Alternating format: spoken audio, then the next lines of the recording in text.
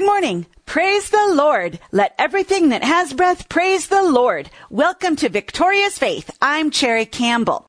We started in the last week a new series called Proofs That Prosperity is God's Will. And if you've missed the last 5 days, you can go to my YouTube channel and go to youtube.com, type in my name as the channel is listed under my name, Cherry Campbell, Cherri, spelled with an I. And then Campbell, Campbell, Cherry Campbell, YouTube channel. And then you will see these radio programs posted and the new series that we started, Prosperity, Proofs That Prosperity is God's Will. And again, if you don't like the word prosperity, I've said this in the last 5 days. And so I hope that you've heard these things and you're not just joining us first time today. But if you are joining us for the first time, don't be afraid of the word prosperity. God uses many words in the Bible, different words that relate to the same thing. And I've already established in the last 5 programs what is prosperity. I gave you the definition. The verb to prosper means to do better, to advance, to increase, to break out and go over, to be at ease, to succeed in reaching. And I really like that part, to break out and go over. We'll come back to that in a moment. And then the noun prosperity means abundance, wealth, peace, quietness, and tranquility. And then the adjective prosperous means consistently successful, flourishing, and thriving. And then on the opposite side of that, the word poverty means to come short, to live in lack of material and financial needs. To come short, to live in lack of material and financial needs.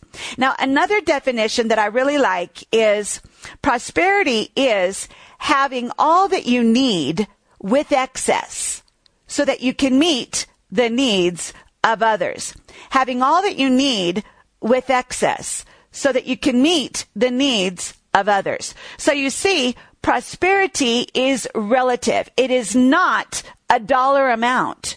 It is relative to every person based on each person's needs, because prosperity is having all that you need with excess so that you can meet the needs of others. So that's where we said the definition to break out and go over. So it's over what you need. So just having what you need is not full prosperity. It's good, but it's not fullness of prosperity, because fullness of prosperity is to go over, to have excess, to meet the needs of others. And I really like the verse in 2 Corinthians 9:8, and God is able to make all grace abound to you, so that in all things, at all times, having all that you need, you will abound in every good work. And the Amplified Bible says, and charitable donation. So you abound in every good work and charitable donation. That is the true definition of prosperity. And then I also explained true biblical prosperity is seen in the Hebrew word shalom, which accurately translated means wholeness, W-H-O-L-E, wholeness in every area of life. And we have 9 areas of our life: spirit and soul, which is your mind, will, and emotions, and your body, and your finances, and your family. That's marriage, children, grandchildren, parents, siblings. Then all other relationships, then the work of your hands, and then your protection from danger, and then your future. Now, these are 9 areas of your life. True biblical prosperity is wholeness in every area. So if you have a financial abundance, but you do not have health, you are not truly prosperous. If you have plenty of money, but you do not have a good family relationship, if your marriage is broken, you are not truly prosperous. If you have a lot of money, but your mind is in torment, anxious and worried and depressed, you are not truly prosperous. But on the other side, if you have a happy, loving family, and a healthy, strong body and a happy mind, but you don't have money, then you're not prosperous. So you see, prosperity is not only money and material things, but it includes money and material things as one of the 9 areas of your life. And if any area of your life, any of those 9 that I named, is not complete and whole, then you are not truly prosperous. Now, in this series, we are looking at financial and material prosperity, which is the increase and fruitfulness and abundance in your finances and material possessions. And then we gave you proof number 1, which is how many times God talks about prosperity. He talks about it hundreds and hundreds and hundreds of times, even over 1,000 times throughout the Bible, from Genesis to Revelation. I'm giving you these proofs, and I gave you a list of words that the Bible uses, and he uses words like this. There's the word prosper, prosperity, prosperous, abound, abundance, wealth, wealthy, rich, riches, bless, blessing, blessings, increase, increasing, fruitful, fruitfulness, bounty, bountifully, bountifulness, overflow, overflowing, enlarge and enlarged, plenty, flourish and flourishing, fatness, make fat, made fat, success, successful, thrive and thriving, waxed great, became very great. And then this is another one I saw, and I looked it up, and the word multiply.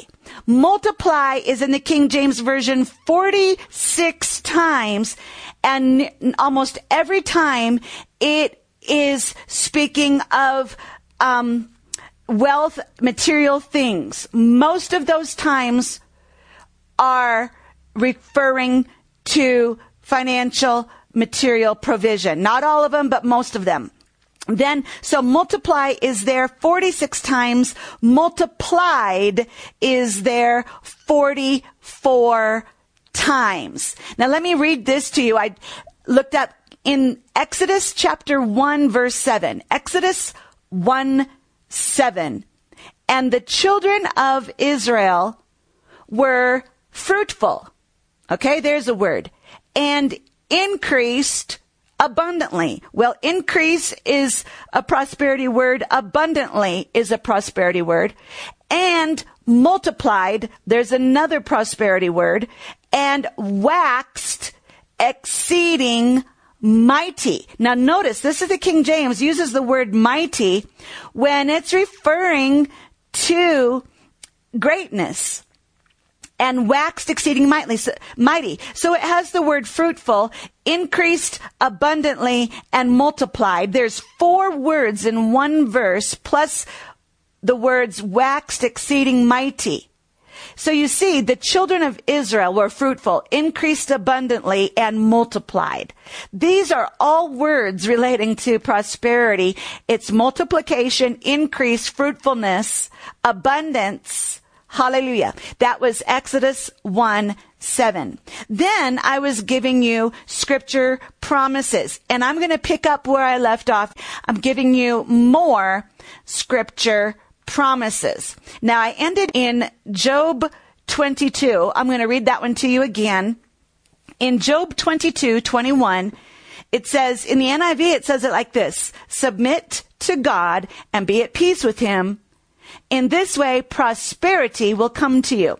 If you don't like the word prosperity, get over it, because it's in the Bible. Here is a scripture. You should not hate this verse because it has the word prosperity. And yet, again, what I was showing you yesterday, especially in the books of Leviticus and Deuteronomy, you will see over and over and over again, I read to you yesterday, many scriptures that show that when you walk in God's ways, keeping his commands, you will prosper and increase and multiply and God will grant you abundant prosperity in the fruit of your womb, the young of your livestock, the crops of your land, your silver, your gold, your storehouses. You will become prosperous and multiply and increase abundantly in all these areas that relate to financial material increase, including your silver and gold and your crops and your cattle and your sheep. Now, those were rural people.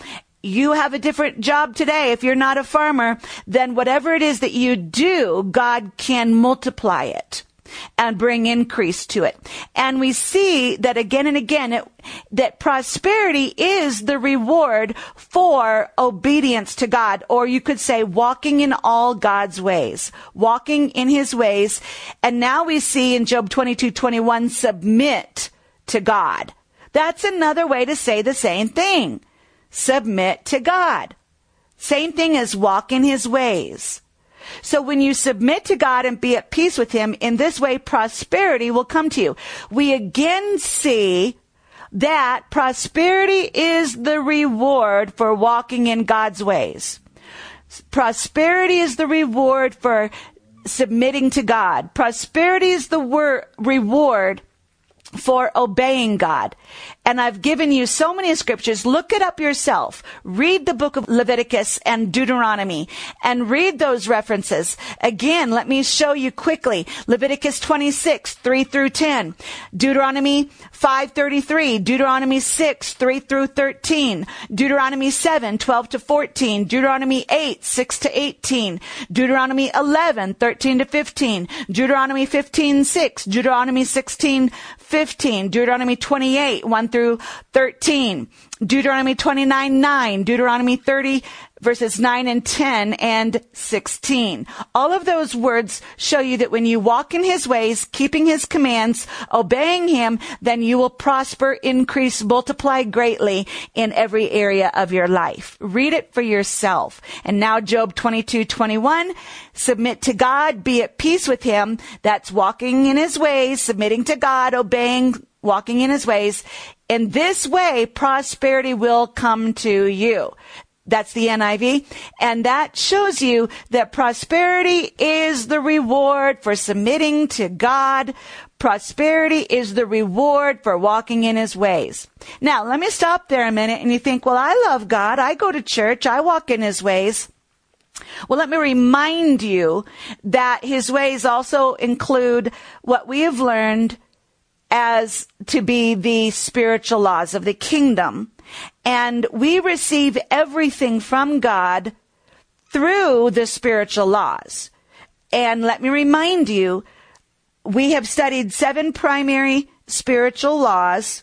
One is love. Another is faith. Another is the creative power of your words. Another is your spiritual authority to rule in your life over all the areas of your life. You rule over your body, you rule over your mind, you rule over your finances. Your spiritual authority to rule over every area of your life and to rule in the earth over the earth. That is the physical elements of the earth. Then there is the law of sowing and reaping, and then the law of wisdom, which is being led by the Holy Spirit, and then the law of obedience. Now, all of these 7 primary spiritual laws are interrelated and interdependent. They all work together. So again, you can say, well, I love God. I go to church. I try to keep his commands, but I'm not prospering. Well, that is where you need to learn his ways. What are his ways? The spiritual laws that operate his system, his government, his kingdom. And that's where we studied the kingdom of God and the system of God and the spiritual laws that govern it. And we're not talking about just commandments like thou shalt not kill. We're talking about laws being like the laws of physics in the earth, where the earth operates by laws of physics, like the law of gravity and the law of electricity, that you learn those laws and you operate in them, and then they benefit you. Well, God's kingdom, his system, his government operates by spiritual laws, and everything you receive from God will be by the spiritual laws, or you won't receive. You do not receive from God by the laws of this world. And the kingdom of this world operates in virtually direct opposite ways from God's ways or laws. So God's kingdom operates by faith. This world operates by fear. God's kingdom operates by sowing and reaping and giving and walking in love. This world operates by taking, keeping, hoarding, being greedy, and in different ways. We've talked about this before. God's system is different. And so if you think, well, I love God, I go to church, I do my best to keep his commands, but I'm not prospering, well, that's where you need to learn the spiritual laws of his kingdom, these, especially the 7 primary spiritual laws. I know there are other laws, but I believe they are all directly linked to one of these 7 primary. And that through these laws, you will receive the prosperity, the abundance, the increase, the healing, and the wholeness in your body and your family, your marriage, etc. So that you will only receive from God by his spiritual laws of the kingdom.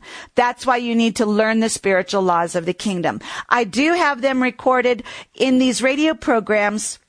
They're all available on my YouTube channel. Go to the radio broadcast category and look for the Kingdom of God series. Then also I have the Law of Faith series posted. The Law of Faith. You need to understand God's kind of faith and how it works, because a lot of people are confused and they're doing what they think is faith, and they say, God, I'm trying, I'm doing the best I can. Well, the problem is lack of knowledge, that you don't understand his ways. And then also I have the Fruit of the Spirit series, in which we taught about all 9 fruit of the Spirit, including love, which is the law of love, how love works, how love operates, how to walk in love. Then we also covered the law of the creative power of words, and we've taught on the law of spiritual authority, which is a 6-month series we did in great detail. And then we covered the law of sowing and reaping, which was also many weeks and months. And then we also covered the law of wisdom series, which is how to be led by the Holy Spirit. So we taught on wisdom and how to be led by the Holy Spirit. And then we've also covered the law of obedience. So we've already done teachings on all of these spiritual laws. So study these ways. You need to understand that you will receive his increase and prosperity and multiplication and fruitfulness and abundance and enlargement by the spiritual laws. Nothing is automatic. Just because you get saved, you should have learned this by now, you are not automatically healed and prospered. No, it doesn't work that way. You're saved, and now you begin learning the ways of the kingdom and the laws that govern it. And those spiritual laws are the ways you will receive the promises. By spiritual laws, you will receive the promises. So, Job 22:21, submit to God, be at peace with him. In this way, prosperity will come to you. Again, it's not automatic just because you love God. It comes by using the spiritual laws of the kingdom. Then I read to you also verse 24 in the King James Version says, then shalt thou lay up gold as dust. Now in Colorado, we know what dust is. You've got to dust your furniture pretty regularly, because how often does dust collect? Continually. You can dust it and look at it 30 minutes later or less and still again see a speck of dust. Specks of dust continually lay up. Well, he says, you shall lay up gold as dust. That indicates that you should be able to lay up specks of gold as often as you see the dust gather on your furniture. Now that's a great promise. And he says, you shall lay up gold as dust, and the gold of Ophir as the stones of the brooks. So how many stones are in the brooks? There are a lot of stones in the brooks, right? Well, that's how much gold you can lay up. Now, this is regarding material gold. I mean, this is not figurative gold. It is literal gold. And then verse 25 says, yea, the Almighty shall be your defense, and you shall have plenty of silver. Plenty of silver. So he says here, you're laying up gold and you have plenty of silver. That is not figurative. It is literal silver and gold. Glory to God. So don't be afraid and don't get turned off. And I say this because there are a lot of Christians who have heard negative things about the word prosperity and biblical prosperity and what they call the biblical teachings and doctrines of prosperity teachings. And it's all founded in the Bible. Just read it for yourself. And there's a lot of it. And it is God's reward to you. Prosperity is God's reward to you for serving him. But you must learn the laws of the kingdom, spiritual operational laws, to receive them. Receive the prosperity, the gold, the silver. Then look at this again, Job 36:11. Job 36:11. If they obey and serve him, look at this. Another if you obey. If they obey, you could say if you obey and serve him, they, or you could say you, will spend the rest of their days in prosperity. You will spend the rest of your days in prosperity. Notice again, over and over and over, scripture after scripture, I'm giving you, if you obey and serve him, if you submit to God, prosperity will come to you. This says, if they obey and serve him, they will spend the rest of their days in prosperity and their years in contentment. Then look at this scripture, Job 36:16. Job 36:16. He is wooing you from the jaws of distress to a spacious place, free from restriction, to the comfort of your table, laden with choice food. Now notice, this verse is obviously relating to prosperity, but the word prosperity is not there. Abundance is not there. Enlargement is not there. This verse uses different words. It says, he is wooing you from the jaws of distress to a spacious place. There's a different way the Bible is describing prosperity. A spacious place. That goes with enlargement. A spacious place, free from restriction, to the comfort of your table, laden with choice food. Your table laden. Laden is a King James word. Again, or it is a word we don't use so often, I should say. Your table laden with choice food. So there we have another way that prosperity is described in different words. Now that word distress, and in the New King James, indeed he would have brought you out of dire distress. That word distress actually in the Old King James is the word strait. And what it is in the Hebrew is it's the word mouth or opening. Mouth or opening. What it relates to is narrowness and tightness and the narrow, straight place. It is actually like going through a womb.